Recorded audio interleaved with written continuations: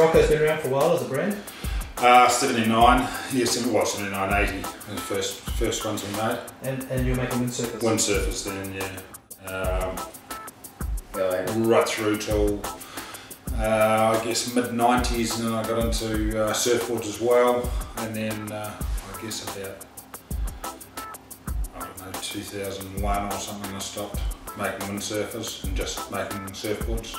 A lot of longboards, not a lot of longboards now. Well, I started making surfboards for other people, and well, for my brother, working with my brother, making surfboards in, I think about 74 started when I first started making surfboards. Windsurfers in 1980, and then, you know, have carried on through. And the last few years developed the kiteboard market as well. I guess my claim to fame, I suppose if you want to call it that, is really the sandwich construction of windsurfers, which I've developed into kiteboards. That's worldwide technology nowadays, but as far as I know, I was the first to do it. And what year was that? It was early 80s, probably 83 or something like that. And took a sandwich board over there, and guys didn't know what it was. You know.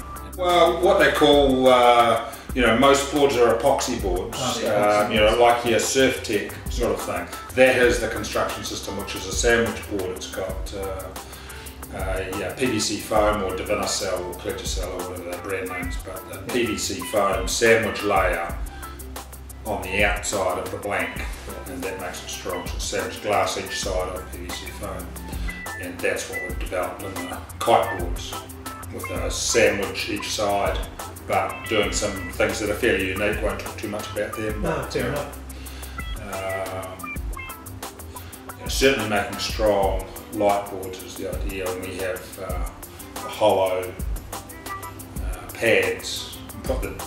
Pre-dent the board if you like, and then put 8 mils of foam in there to give you, and then 5 over the top to give you 13 mils of foam under your feet, which is really soft, really nice to ride on. There's a bit more strength as well. It's more strength, yeah, but it also, especially for the strapless, it keeps your feet close. It's just a regular size pad, not a great big thick pad on the deck, which is, you know, not very nice to, you know, you don't want to be perched up. You know.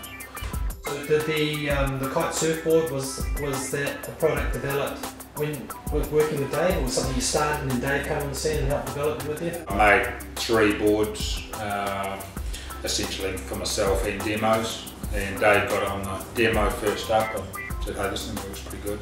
The reason I got on, I mean, yes, Biggie, I was looking for Biggie and Biggie was looking for me, you know, like, since I started riding unstrapped, I've been trying to find that board, you know, the one that was basically your favourite board to surf, the one that you can kite surf on. You've got to have something slightly different than what you actually surf, because you've sort of been dragged down the line, so you want to try and slow that action down a little bit. I think I've been through probably 3 prototypes. It's amazing how quickly we actually achieved it. You know, we went on one sort of angle and it worked. And it's definitely still a board that works for someone who's entry level and just wants to get into the surfboard scene and likes a smooth ride, especially if you transition from a windsurfer. It's the perfect board. But what we've developed now is the board for an unstrapped or a surfer who likes to ride strapped. But it's definitely a surfboard that's, you know, definitely has feel to it. Design is all about the wave riding performance. Yeah, that's it. With all the strapless boards, they're running with quads. You see some real hiccups with what is a quad nowadays, in that they just get out of control too quickly. You know, they're too skittery. If you're going to have a quad, it's got to be a quad. The front fins have to be significantly further forward than the front fins on a thruster. And when you're putting all those boxes in, like, it's not so bad if you're riding strapped. If you're riding unstrapped on a board, that board needs to be just balanced. It's a balanced thing. You know, we've got construction that is handling the riding that we're doing, and we've got a board that we believe is really on the money.